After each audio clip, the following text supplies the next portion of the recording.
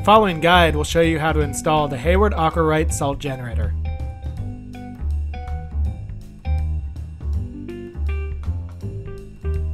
Before starting, please make sure that there is no power going to your pool pump. The first thing we did was mark off the area where we were going to install the control box. We then pre-drilled holes and mounted the control box.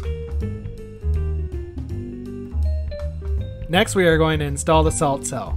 The flow meter shown here is attached to the salt cell. The flow meter is attached after the salt cell, and the arrow will indicate the flow of the water.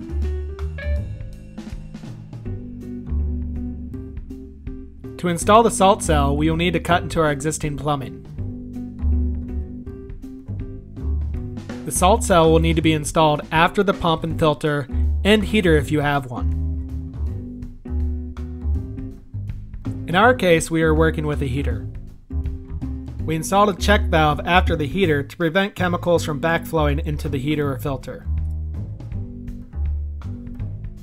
Here we are with the final part of the plumbing for the salt cell. Plumbing will vary quite a bit for each pool, but please make sure it's installed after the pump, filter, and heater. After waiting for the plumbing glue to dry, we went ahead and turned the pump on. We wanted to check for any leaks that were coming from the new plumbing. After we ensured there was no leaks, we turned the pump back off.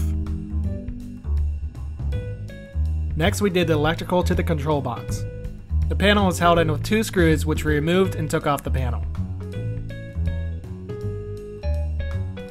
Please note, electrical will vary per pool. In our case, we are hooking in the electrical of the T104 intermatic timer. Here we are removing the needed knockouts to run the wire into the control box. We next thread a 1/2 inch MPT terminal adapter into the knockout of the control box. We installed a junction box so the wiring can go from the T104 to both the pump and the Aqua Rite control box. Wiring is then ran from the T104 to the junction box and into the Aqua Rite control panel. To hook in the proper wires, please use a schematic on the side of the control panel. Please note that the Aqua Rite is manufactured and shipped for a 240 volt. Once the wiring is complete, we turn the power back on to the pump and the Aqua Rite. We next looked into the owner's manual to make sure that our Aqua Rite was set to the correct T cell. There's a sequence that you will need to follow, but please consult the owner's manual. We then hooked the salt cell up to the control box. Then we screwed the cover back onto the control panel. We next added salt to the swimming pool.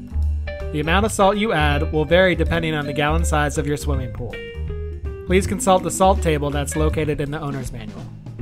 An ideal salt level is 2,700 to 3,400 parts per million. Allow your pump to run and the salt to mix into your swimming pool. After the salt is properly mixed, you can go ahead and turn the salt generator on. The 2 green lights will indicate that it's working, and the knob will allow you to add proper chlorine into your swimming pool.